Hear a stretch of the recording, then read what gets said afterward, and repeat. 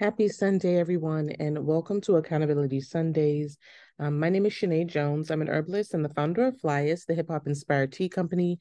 And every first Sunday of the month at 10 a.m., I do something that I like to call Accountability Sundays for Buy from a Black Woman. It's an opportunity for me to give back to the nonprofit, of course, but it's also an opportunity to kind of talk about, well, ramble sometimes, but talk about the things that are really important to me, which is one of them is productivity. It's something that I've actually become pretty good at. I've been a person who's been able to do work as an early riser. I've also been able to be someone who starts their work later in the morning and still manage to be productive. I've also been able to kind of work late into the night using the productivity tips that I have. So I'm not necessarily someone who's like going to tell you, get up at 4 a.m. to make sure you have more time or, work until 2 a.m. to make sure you have more time. I've tried lots of different ways. And with Accountability Sundays, I get an opportunity to talk about the things that are interesting to me, share some tips, and answer any questions that you might have. Feel free to put them in the comment box and I'll certainly get to them. But anyway, here's a quick little overview of who I am. I am the very first Buy from a Black Woman business grant recipient. And like I said, Accountability Sundays is just one of the ways that I can give back to the nonprofit. I'm also the founder of Flyus, which is the hip hop inspired tea company. It started as Ivy's Tea Company back in November of 2016, in part with the help of the Buy from a Black Woman business grant. And I call myself a productivity and time management extraordinaire and also a writer. I really am. This is like an older headshot of me. As you can see, the kid had makeup. You know what I'm saying? So it's Sunday today. We don't have to do all of that. So today's topic is 10 tips to make more time for your work or to make time for your work in general. And I hope that you can see this, but this comes in part from the book Make Time. This is by Jake Knapp and John Zeratsky. I don't think that I actually put a slide here about that, so I'm going to have to link to it in the description box. I do apologize for failing to do that. And so basically, the premise of the book is there are different ways to teach you or help you find strategies that'll help you focus on what matters every single day. And so I listened to the audiobook. I will say that I read it, even though I did listen to the audiobook. I used the word read. So I read it twice. After seeing it on a lot of like tech bros kind of books to read at the end of the year. And I was like, okay, I'm going to give this a try. Let's see if these people know what they're talking about. You know what I'm saying? And it's actually pretty good. I do 100% recommend it. But here are 10 things that I took away from the book that I think will actually help you. So the first one is to set a highlight for the day every single day. And so the idea is that I know for me, I tend to make a to-do list. I try not to put more than 10 things on a to-do list, but you know how it is. And so I make my to-do list and I don't necessarily feel accomplished unless I've crossed everything off. But what Jake Knapp and John Zeratsky, the authors of Make Time, suggest is that you make a highlight for the day. That is a priority for the day. And if you are able to achieve that priority, then you really don't have to worry about anything else. Well, that's a lie, but the highlight is the priority. And so I know that it can be difficult to choose one priority for the day because especially if you have obligations to multiple people or you wear multiple hats in your business or even in your day job, if you are someone who works a day job and has a side hustle with your own business, it can be very challenging to choose your highlight of the day.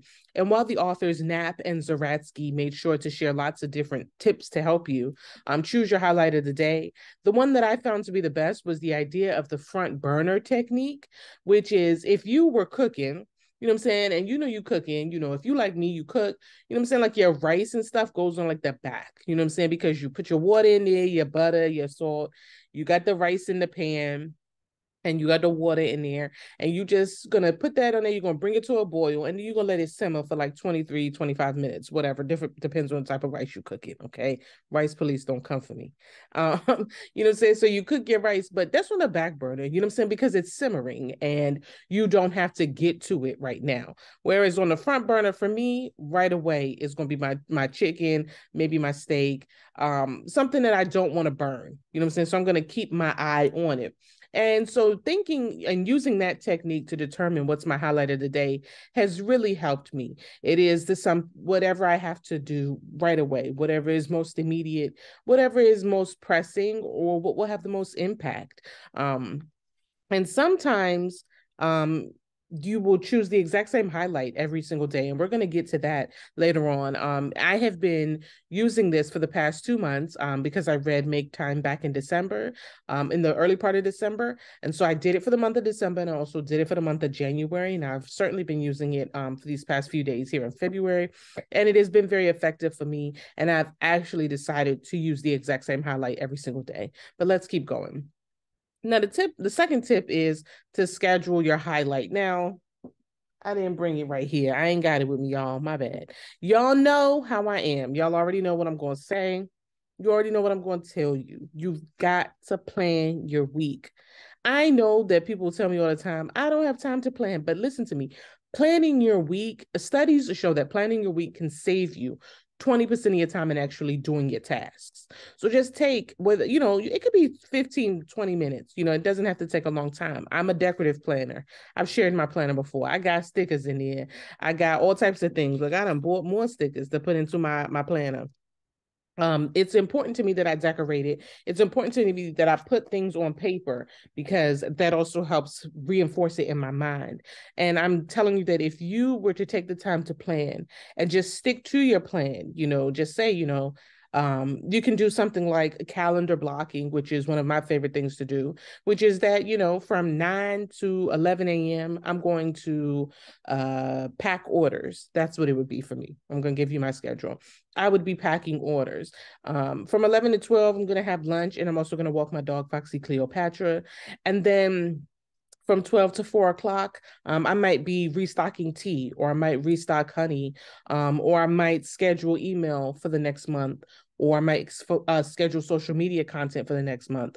Or maybe I don't have any content at all, and I need to take the rest of that day to actually set up my tripod and film myself breaking down boxes, going to the trash can, answering customer emails, doing behind the scenes things that I can use for content for my social media pages. So it doesn't necessarily have to be from 11 to 11:30, I'm going to answer 10 emails, and from 12:30 to 2, I'm going to do this. You can definitely make it more highbrow and just make sure that you're focusing on things that fall into whatever category you want to focus on. You know what I'm saying? So if it's content creation, then for me, it might be like, oh, well, these are the sounds that I saved on TikTok. Let me just make some quick videos to these sounds. Or maybe it'll be, I don't have any sounds just yet. I'm going to do a lazy TikTok week. Let me just film myself writing. Let me film myself packing orders. Let me film myself restocking the shelves. Those sorts of things can be considered content creation. And I'm just going to do them in this time. Okay. So you want to take whatever your highlight is and you want to schedule it. You want to put it on your calendar, and you want to make sure that you are dedicating time to actually getting the highlight done. Because just because you set the highlight, if you don't put it on the calendar, it's not about to happen. At least I know for me. I can't hold it up in here.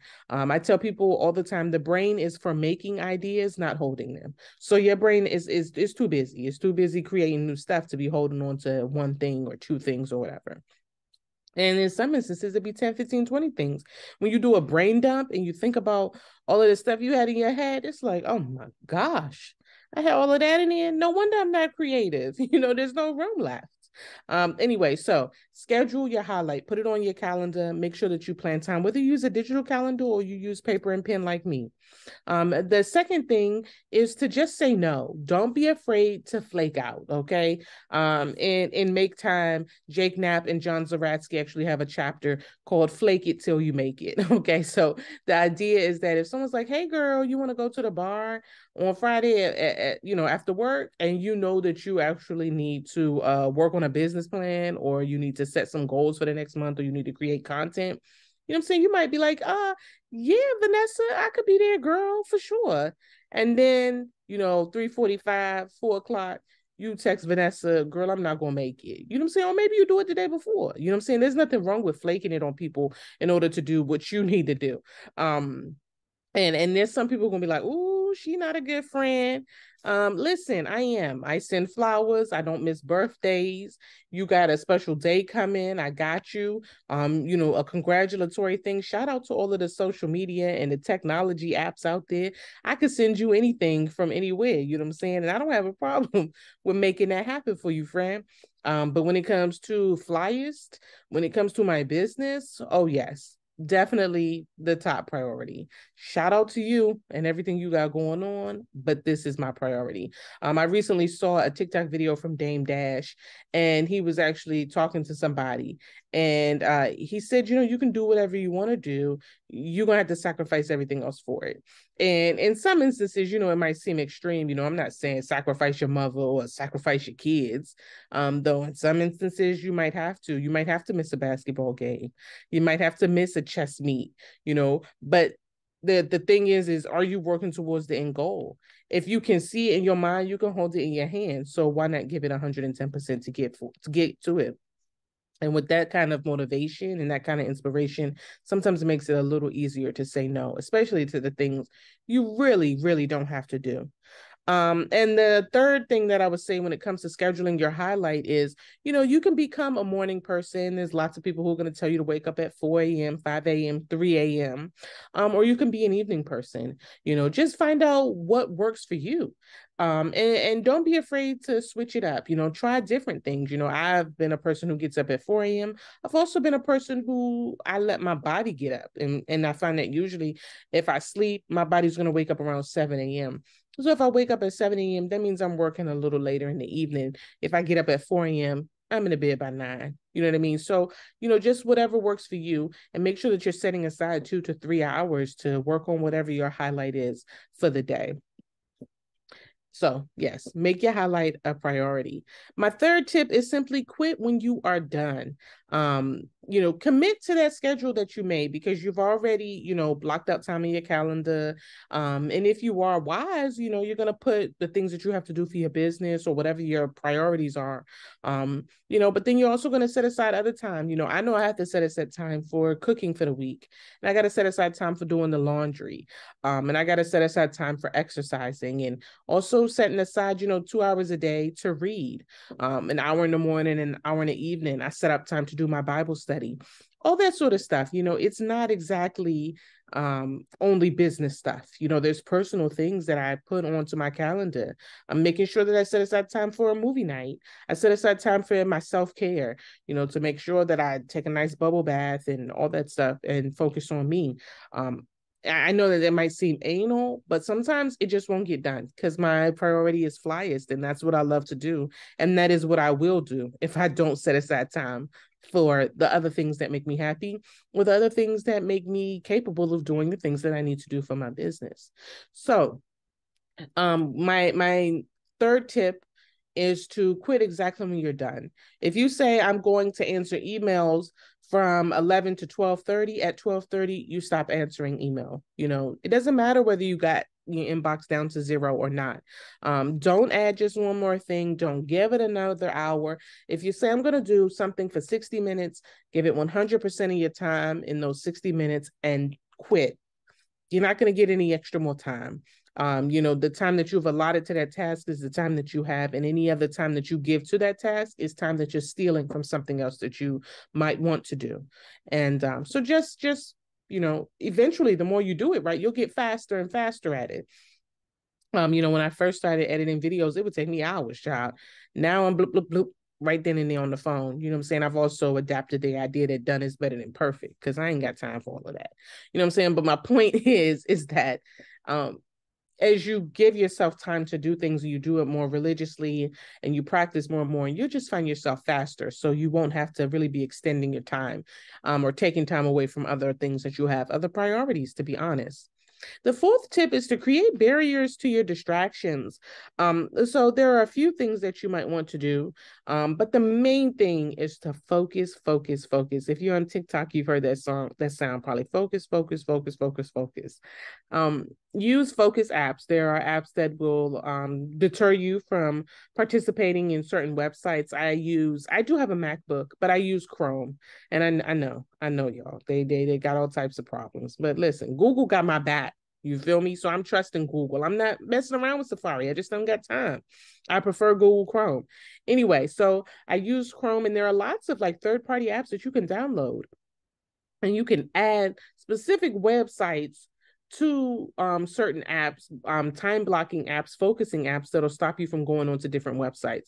So on my Google Chrome app, I have an app that's it's something called like Blocker, and I will use it to block Twitter. I'll use it to block Facebook and other social media apps, things that might deter me from focusing on my business and focusing on whatever tasks I'm working on, and it will stop me. It won't even let me go to those websites. And I can set it for a certain period of time, or I can set it for a certain time period throughout the day. There's also apps that you can use on your phone that help you plant trees and all sorts of things while you're working. And when you stop working or you disrupt your focus, the trees die. So if you are an environmentalist, that might be one of the things you look for. I also encourage you to schedule phone breaks. I did talk about planning, but if you're like me, I use the Pomodoro technique.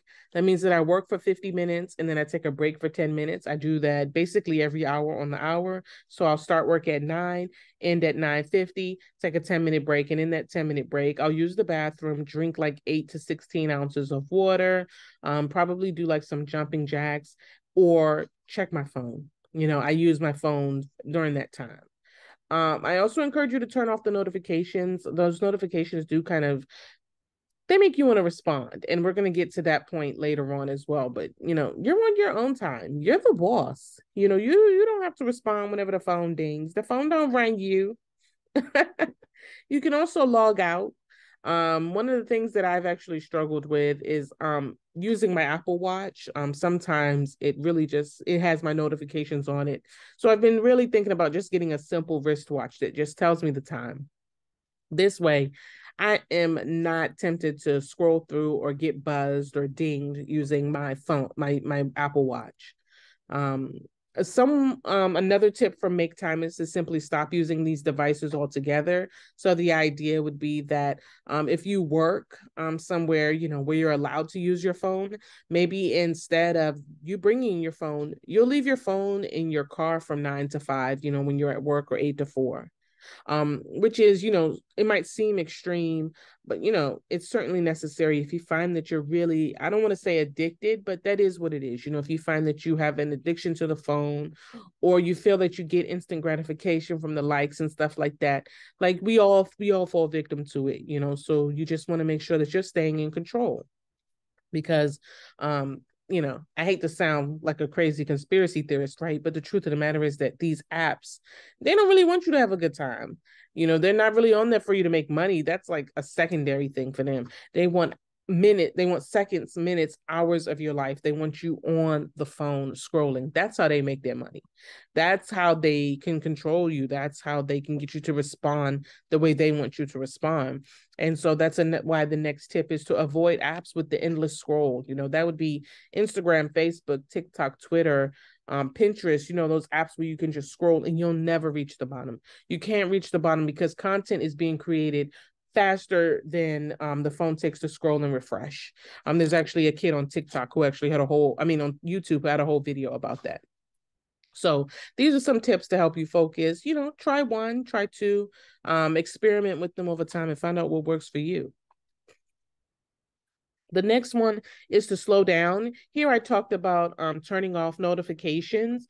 And the next tip is simply to slow down and be slow to respond. Excuse me. Be slow to respond. Just because somebody emails you at 9 o'clock doesn't mean that you have to email them back at 9:02. You know what I'm saying? They can get a response at 12.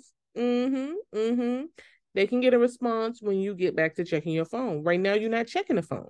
You know what I'm saying? And if you need to set up an auto responder that, lets people know that, hey, I check my email at 11 and 5, or I check my email once in the morning and once in the evening, or whatever, that's totally appropriate. Especially if you run your own business, give yourself some breathing room, some time. You are in control. You can set how the customer service works for your business. And maybe in your career as well, you might find that you're able to try this in an effort to kind of get in the zone and stay in the zone. You might find that other coworkers appreciate that. Tip number 6 is quite simple. You know what I'm saying? Stop watching TV. You know, that's a lot of time that you do suck. And I know that there are folks who are, you know, not gonna like that idea. And I know that there are people who um feel like you should have simple pleasures in your life like television, and I don't disagree. You know, if you follow me on my personal social media pages, you know I love my propaganda. Okay, y'all know I don't miss Law and Order SVU, and I do not miss me an episode of Law and Order Organized Crime. Okay, I watches it faithfully, but the show comes on Thursdays and I watch it on Sunday evening. Okay, that's when I can watch TV. I have a movie night on Fridays, and I watch a lot of my shows on Sunday evenings or Sunday afternoon into the evening, because the morning time I usually spend doing Bible study and reading. I have like a little readathon. Anyway, my point is that you can't spend so much time watching television, especially if you have to schedule your highlight and you're not able to do it in the morning.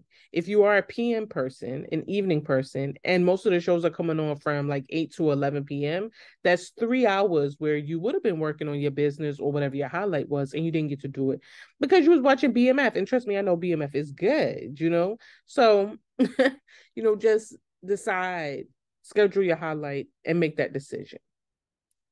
And tip number 7 is to get in the flow.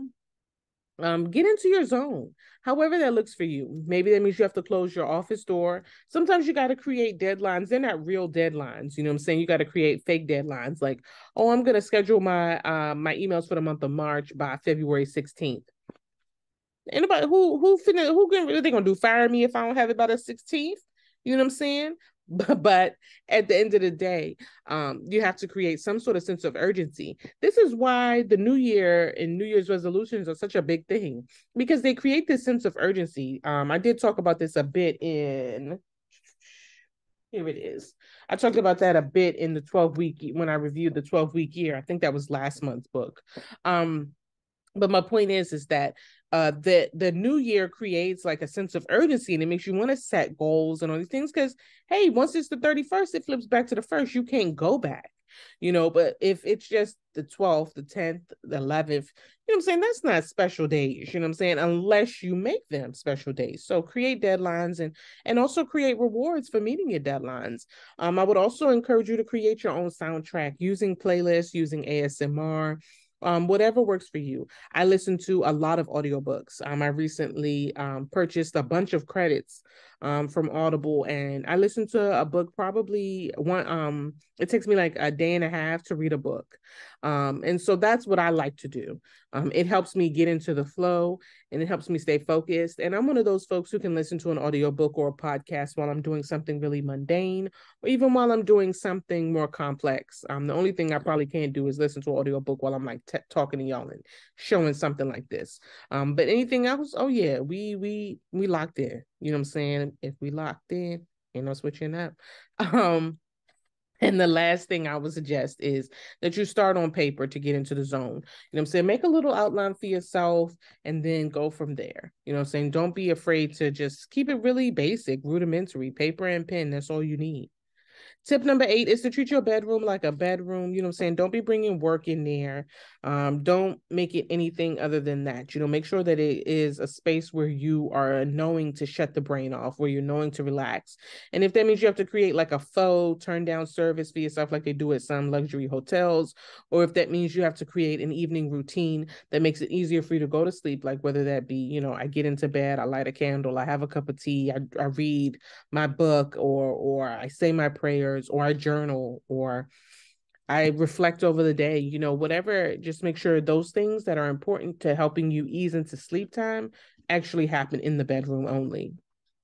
And the ninth tip is to track your progress. You gotta take notes, journal, and make sure that you're doing whatever you can to fine tune your days and just be, 1% better than you were the day before. It's marginal, but that 1% can make a really big difference for you. And this is something that I struggle with. So as I'm talking to you, I'm talking to myself. I've recently started habit tracking and using my passion planner to create ways for me to track my progress and make sure that I'm doing those things. I've been doing mood trackers and all sorts of stuff, just getting into the mood and shifting my mindset around thinking of it as such a hassle, whereas I treat it now as something that's serious and fundamental to my growth as an entrepreneur and my growth as a woman.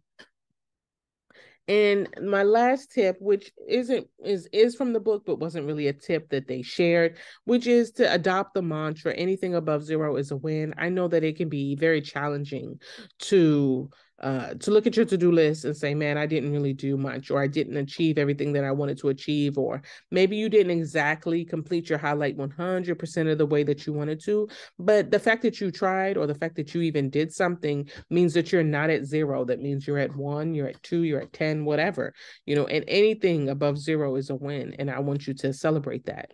This has helped me tremendously this year. I haven't exactly been all the way productive as I wanted to be. I didn't exactly meet the sales goal that I wanted to meet in the month of January, but anything above zero is a win. I was able to pay my rent and eat and take care of myself and help a couple of family members out. So, hey, that's above zero. You feel me? So I decided to share affirmations for the month. This one comes from the late great Audre Lorde. I am deliberate and afraid of nothing. I think that that'll help you in planning your schedule and also sticking to the schedule, and also to help you to dream big. So I hope that you'll say it every day, once a week, however you got to do it. I am deliberate and afraid of nothing. And here are 4 additional ways to be productive. Follow the 2-day rule. The 2-day rule, I talked about that last month, is that you don't let 2 days go by where you don't do something. So if your goal is to walk for 30 minutes a day, you walk for 30 minutes today, but if you don't tomorrow, you got to make sure you do it the next day. You know what I'm saying? Don't let 2 days go where you don't do something that you say you want to do. Try the 30 for 30 approach, which is to commit to doing something 30 minutes a day for 30 days. 30 minutes really isn't that long, right? That's 2% of a day, I think. Maybe. I think. Don't listen, don't quote me. Okay, my math ain't all that. Um, the third is to stack habits. So if you already have something that you do, if you already have, like, there's rituals that you do, right? Like you get up in the morning and you brush your teeth. Well, maybe, to stack a habit onto brushing your teeth, maybe you say, I'm going to do 10 push-ups or something like that, or I'm going to read for 30 minutes after I brush my teeth. So you already have a habit, just add another one on top of that, and then add another one on top of that, and add another one on top of that until you've created the person who you want to be. And the fourth one is never going to change here. I think I'm going to roll with this one for the rest of the year. Anything above zero is a win. Just adopt that mind frame. If you are looking for worksheets, because I talked about the importance of setting a highlight and also starting on pen and paper, you can always visit buyfromablackwoman.org/educate to find lots of free resources. All you need is a printer, or if you ain't got a printer, you know what I'm saying, use your iPad. You feel me? I keep mine by me. Use your iPad, and you can, use an Apple Pen or whatever, Apple Pencil, whatever they call it, and you can journal out your ideas, or you can find a dupe. They got lots of dupes on Amazon. It doesn't have to be Apple. It could be a tablet, whatever. And you can use these resources to help you brain dump, put ideas on paper, scratch things out, whatever you have to do to make sure that you are able to focus on and create a priorities list, a to-do list, a calendar, whatever, and get yourself in the zone.